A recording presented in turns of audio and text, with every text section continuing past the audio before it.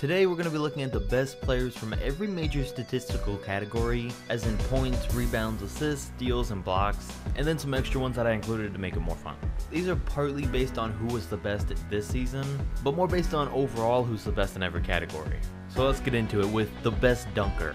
Now there's two ways to look at this, and the first is with in-game dunks. The top three players with the most in-game dunks this season was Clint Capella, Giannis, and Rudy Gobert. It's not surprising to see Capella here, with how he plays in the Rockets system, and with most of his shots being alley-oops, dunks, or layups. It is definitely impressive seeing Giannis here though, because he's got the most perimeter-based style out of any of these guys, and he still managed to get to the rim enough for that many dunks. And then of course Rudy Gobert isn't a surprise either, because the man basically lives under the rim.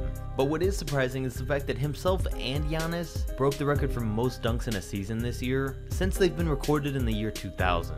The previous record was 270, set by Dwight Howard in his Orlando days in 2008. That record seemed unbreakable for a while, so it's crazy to see that both of these guys were able to break it this year.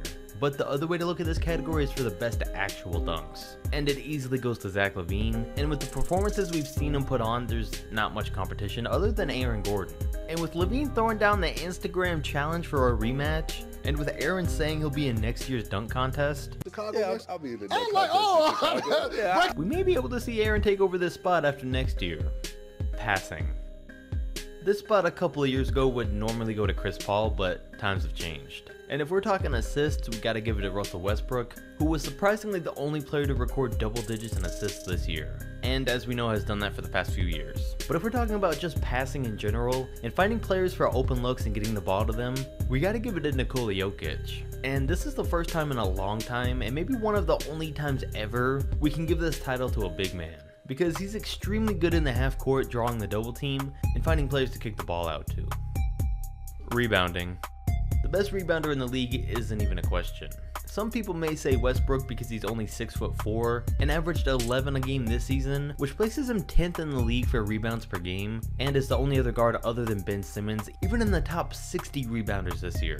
But even with all that, the spot's still gotta go to Andre Drummond. The man averaged 15.6 a game this season, 16 a game last year, and hasn't averaged under 13 a game since his rookie season. So Russ may be smaller, but if you put him and Andre Drummond up against each other, I'm taking Drummond every time. And while we're here, we should look at offensive rebounds, where unsurprisingly Drummond also led the league with over 5 a game. The man spent his whole career on this Pistons team, and you gotta think that if nothing happens soon, it's gotta be time to get him on a real playoff team and see how good he really is. And then with defensive rebounding, it goes to Joel Embiid, who put up 11 a game this year. Mid-range. When I think of mid-range shooting, guys like Kawhi Leonard, Russell Westbrook, CJ McCollum, DeMar DeRozan, LaMarcus Aldridge, and Kevin Durant come to mind. But the discussion for this spot isn't even close, because we've got Kawhi Leonard, who made an impressive 49% of his mid-range shots, but only shot 5 a game. DeMar DeRozan shot 7.4 a game, but only made 44% of his. LA shot 7.6 per contest, but made a poor 32%. And then we have Kevin Durant, who blows everyone out of the water, shooting 8.1 a game and making 50% of them. He's got the most attempts and the highest percentage, which is why he easily takes a spot. The man said, "It's easy for me. Start at the top of the key, left hand side, dribble, stop and pull up." He said it helps that he can go all the way to the rim, so when they're expecting him to, he makes a quick stop and pulls up and shoots. And it really helps that no one can jump high enough to even block his jump shot. His height may make it an unfair advantage for this category, but he deserves it for being the only 7-footer that can shoot like that. 3-pointers. The best 3-point percentage goes to the 2019 3-point contest champion Joe Harris, who was shooting 47% halfway through the season, and shockingly kept that pace up all the way to the end of the year, shooting over 5 a game. He's a spot-up shooter for Brooklyn that's great at coming off screens and knocking down the open shot. But if we're talking about 3-pointers in general, we all know that it goes to Steph. Drives to the basket. This one's actually a lot closer than I would have thought, and it's between James Harden and DeMar DeRozan. I would have thought Harden had the spot by a long shot, but that wasn't the case, because from my Harvard level research at Google, I came up with this info. James Harden drove to the basket 19 times a game this season, compared to DeRozan's at 18. Harden attempted 9 shots off of a drive on 52% shooting, and DeMar attempted 7.3 on 53%. The difference here is that Harden got 14 points a game from these attempts, and DeRozan only got 10. So the spot goes to James, but not by much. Steals. Again with this one, a few years ago it would have gone to Chris Paul, who led the league in steals 6 out of 7 years at one point up until 2014. And he still finished among the top 5 nearly every year since then. But for the past 5 years, it's been someone different every year. It could really go a bunch of different ways, but we'll give it to Paul George, who led the league this season with 2.2 a game, and finished second last year behind Victor Oladipo. Defense. This is a weird one because there's Rudy Gobert, who won the award the past 2 seasons, but was really out of the discussion for most of this year. He still has made it as a finalist for the award though, along with Giannis and Paul George, who were the real ones in the discussion for most of this season. But the weird part is that Kawhi Leonard wasn't even in talks for the entire regular season.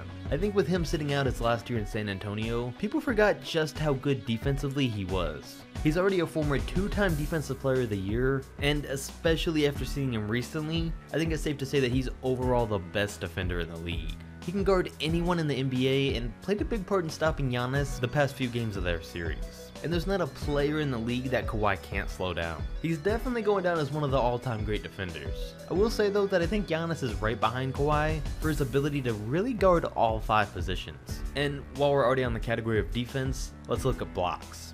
Miles Turner led the league this season with an impressive 2.7 blocks a game, and he's definitely got the overall defense to one day be a Defensive Player of the Year on his own.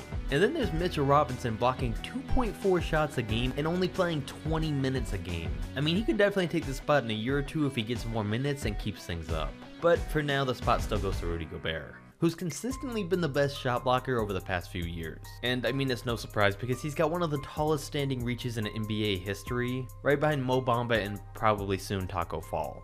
But you combine his reach with his 32-inch vertical, and that's what gives him a max vertical reach of over 12 feet. So it's easy to see how he blocks so many shots. And until somebody proves that they can block as many shots as Gobert for multiple seasons, he's gonna stay the best in this category. Turnovers. This one goes to James Harden and Russell Westbrook. And it's no surprise that 2 of the guys that have the ball in their hands the most also have the most turnovers. And I think it goes for both of these guys and their teams that if they want to win more, especially in the playoffs next year, they'll definitely have to have less than 5 turnovers a game, but also hold on to the ball less and get their teammates more involved. Westbrook took a step towards that this season, and I'd be surprised if Harden doesn't do the same next year. Field goal percentage. Rudy Gobert is coming in a lot on these different categories. And again, he takes this one very slightly over Clint Capella, because Rudy led the league in field goal percentage this season at almost 67%. Last season, Capella led the league, and the year before that, Gobert finished 3rd and Clint finished 4th. But over the past 3 seasons, Rudy Gobert's field goal percentage is 0.3% higher than Capella's. 0.3! So he gets the slight edge. Scoring. This season, James Harden was the best scorer in the NBA, but if we had to pick who the best scorer in general was, I think everyone would agree it's Kevin Durant. Harden scores with threes, drives to the baskets, and free throws. And the fact that he put up 36 a game with just those 3 things is that much more impressive. But KD can score on you in any way from anywhere on the court, whether it's mid-range, threes, layups, dunks, or posting up. It's what's helped him consistently be the league's best scorer since his OKC days. He's a 4-time scoring champion and has only averaged under 25 a game for 1 season in his career when he was a rookie. Free throws.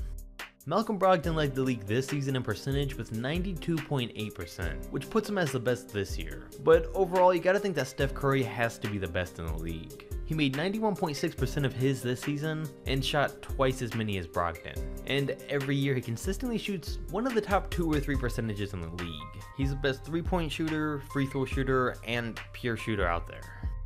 Double-doubles.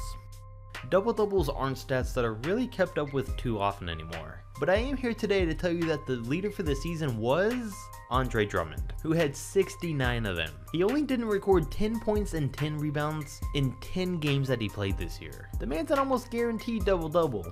Triple-doubles.